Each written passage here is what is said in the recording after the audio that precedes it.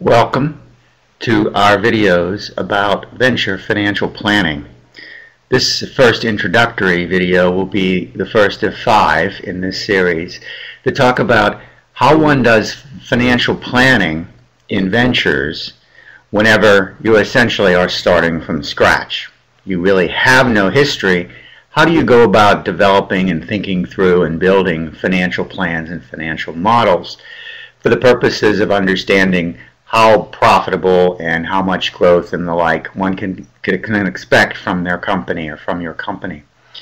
This will start briefly with discussion about essentially what you try to do with your financial statements and what you look for in building the financial statements. What you're trying to do is develop what are called pro forma financial statements, which means as if the business had been operating, and looking at pro forma statements that you can include in your business plan and your investor presentations.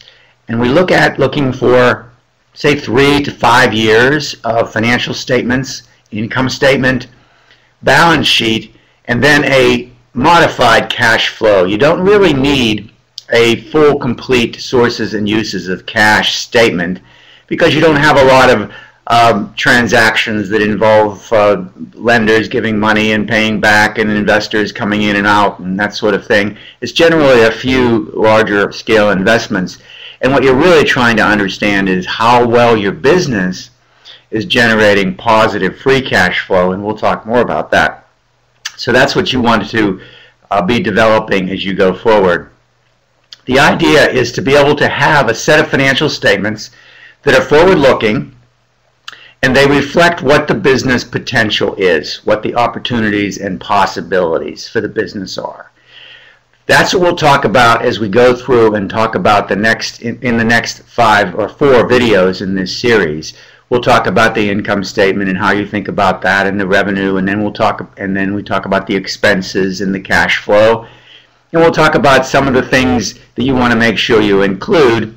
And finally, we'll talk about what sorts of things to look for, what things look good, what things don't look good, what to include, what not to include, and then some formatting discussions with respect to the project financials. So this was the first discussion, brief introduction. Next we'll start talking about the revenue, and that will be in video number 2.